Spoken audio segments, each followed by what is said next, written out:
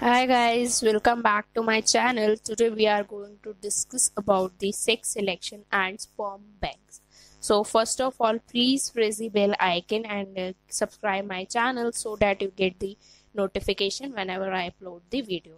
So now we are going to start gender selection और sex selection. क्या होता है हमारा सेक्स सिलेक्शन या फिर जेंडर सिलेक्शन? ये हमारी मेडिकल टेक्निक होती है जो कि पेरेंट्स जो है वो जब विश करते हैं, जब उन्हें अपनी चॉइस का जो है वो ऑफस्प्रिंग चाहिए, मतलब कि उन्हें मेल चाहिए या फीमेल चाहिए, उस चीज़ को चेक करने के लिए जो है ये टेक्निक जो है हमारी वो यूज की जाती है।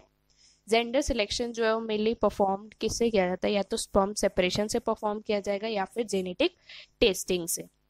तो ये इसमें हम क्या करते हैं कि जो डिजायर्ड सेक्स का उन्हें एम्ब्रियो चाहिए, यानी कि अगर मेल चाहिए या फीमेल चाहिए, वो हम पहले उस एम्ब्रियो को जो है वो फर्टिलाइज, मतलब उस स्पर्म और क्या कहते हैं एग को फर्टिलाइज करा के एम्ब्रियो में कराते हैं कन्वर्ट। फिर हम उसको जो है वो इम्प्लांट कराते हैं वुमेन यूट्रस में।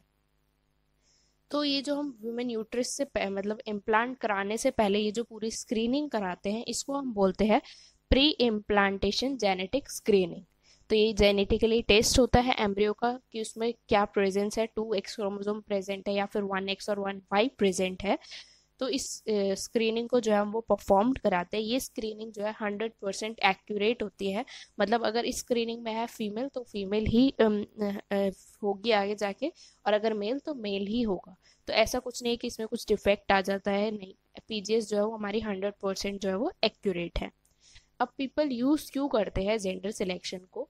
कईयों के वैलिड रीजंस भी होते हैं, और हमारे इंडिया में तो ऐसे ही इनवैलिड भी कि हाँ उन्हें फीमेल फेटिसाइड नहीं चाहिए। ऐसा माना जाता है कि हाँ मेल जो है वो उनके वंश को आगे बढ़ाएगा, तो उसके लिए भी जो है वो यूज करते हैं। तो इसलिए इंडिया में तो जो जेंडर सिलेक्शन है वो हमारा बैन हो गया है, लेकिन बाहर की कंट्रीज में जो है वो नहीं है बैन, क्योंकि वहाँ पे लोग इस चीज के लिए जो है वो यूज नहीं करते कि हाँ, उन्हें फीमेल नहीं चाहिए मेल चाहिए। बाकी और चीजों के लिए जो है वो यूज करते हैं, जैसे कि अगर उनको ये चेक करना है कि हाँ उनके बेबी में कोई जेनेटिक डिजीज तो उनका कोई ट्रांसफर नहीं होगा या फिर कोई क्रोमोसोमल डिसऑर्डर तो नहीं आया। अगर ऐसा कुछ हो तो ताकि वो उसी टाइम पे जो है वो डिसीजन ले सके एज कंपेरेटिव टू कि जब बेबी बॉर्न हो जाए उसके बाद पता चले।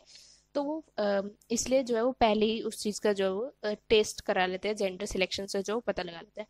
For example sex link disease है, जैसे कि हमारा मस्कुलर डेस्ट्रोफीरिया या फिर हीमोफीलिया, और मदर को वो है, तो वो सिर्फ हमारे मेल ऑफस्प्रिंग को ही जो है वो इफेक्ट करेगा। क्यों? क्योंकि मेल में जो है वो सिर्फ एक ही एक्स होता है। तो अगर मेल मदर में है तो मदर से वो मेल में गया, तो वो उस चीज से क्या कहते हैं इफेक्टेड हो जाएगा, जबकि फीमेल में नहीं होगा क्योंकि फीमेल में हमारे 2X हैं। तो इसलिए जो है वो जेंडर सिलेक्शन करा के जो है वो पता लगा सकते हैं कि कोई डिसऑर्डर तो नहीं है। बाकी कुछ पेरेंट्स इसलिए भी कराते हैं क्योंकि उनका ये स्ट्रॉन्ग डिजायर कह लीजिए कि उनको अपनी जो फैमिली है उसको बैलेंस करना है या फिर कंप्लीट करना है, तो उस अकॉर्डिंग जो है वो उस जेंडर का चाइल्ड चाहते हैं, उनके खुद के पर्सनल प्लान्स हैं। तो इसलिए भी जो है हमारा सेक्स सिलेक्शन जो है वो यूज किया जाता है। काफी केसेस में ये भी देखा गया कि कपल्स को की खुद की साइकोलॉजिकल नीड होती है कि वो इस सर्टेन जेंडर के चाइल्ड को ही जो है वो चाहते हैं, क्योंकि वो उसे ही जो है वो अच्छे से रेज कर सकेंगे उस जेंडर के चाइल्ड को, या फिर उन्होंने प्रीवियसली उस जेंडर के चाइल्ड को जो वो लॉस्ट करा है, तो इसलिए भी जो है वो चाहते हैं कि हाँ उन्हें मेल ही हो या फीमेल ही हो। तो इसलिए जो है हमारा जेंडर सिलेक्शन जो है वो यूज किया जाता है। अब आ जाते हैं हम स्पर्म बैंक्स पे। स्पर्म बैंक को हम क्रायो बैंक भी बोल देते हैं। ये हमारी काफी ज्यादा बेनिफिशियल सर्विस है। इसमें क्या होता है कि हम जो अनयूज ह्यूमन सेमन है उसको जो है वो स्टोर कर लेते हैं। अब ये मैन जो है वो खुद के फ्यूचर यूज के लिए भी स्टोर करा सकते हैं या फिर किसी और को डोनेट करने के लिए। तो अगर वो डोनेट करे तो उन्हें हम स्पर्म डोनर्स बोलते हैं, जो क्या कहते हैं अपना सेमन जो है वो डोनेट करते हैं किसी और के लिए।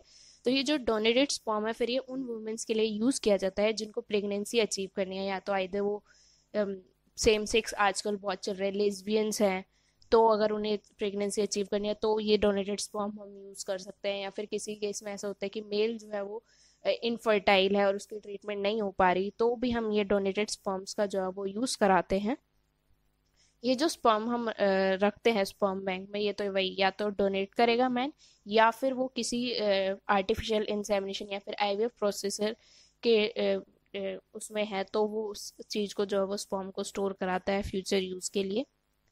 अब स्पर्म स्टोर होते क्यों हैं? वही एक तो ये सबसे बड़ी बात है कि जो मेल फर्टिलिटी है उस पर काफ़ी सारे फैक्टर्स जो है, फीमेल पे भी करती है सेम चीज़।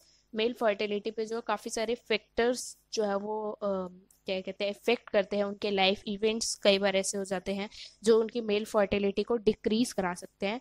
तो इसलिए स्पर्म बैंक जो है एक इंश्योरेंस पॉलिसी की तरह है मेंस के लिए, कि वो उन्हें इंश्योर कर रहा है कि हाँ आप यहाँ पे स्टोर कराइए, आगे आपके फ्यूचर में आप जब भी फादर बनने के लिए रेडी होंगे तो आपको अपने स्पर्म जो है वो मिल जाएंगे, और आपका जो चाइल्ड है वो नॉर्मल होगा।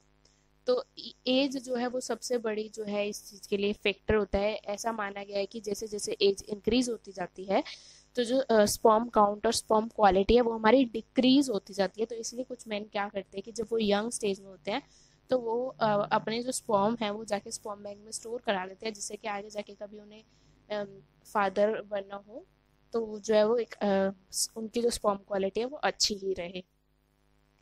और कुछ मेन ऐसे भी होते हैं जिनको हेल्थ कंडीशंस जो है वो फेस कर रहे हैं, कोई सर्जरी करानी है या फिर कीमोथेरेपी और रेडिएशंस वगैरह के लिए कोई ऐसे प्रोसीजर के लिए वो जा रहे हैं, तो वो वहाँ जाने से पहले जो है अपना स्पर्म जो है वो स्टोर करा देते हैं स्पर्म बैंक में, जिससे कि आगे उनकी जनरेशन को कोई इशू ना हो। स्पर्म बैंक उन कपल्स के लिए भी काफ़ी हेल्पफुल है जो असिस्टेड रिप्रोडक्टिव टेक्नोलॉजीज कराते हैं। सपोज कोई मैन है जो क्या कहते हैं या तो बहुत ज़्यादा ट्रेवल कराता है या फिर मिलिट्री में है, अब जिस टाइम पे टेक्निक होनी है उस टाइम पे वो वहाँ प्रेजेंट नहीं है, तो वो क्या कर सकते हैं, वो स्पर्म बैंक में जो है वो स्टोर करा सकते हैं अपने स्पर्म, और इससे क्या होगा कि जब भी टेक्निक होनी होगी तो वहाँ से उनके स्पर्म ले जाएंगे और प्रोसीजर भी टाइम पे हो जाएगा।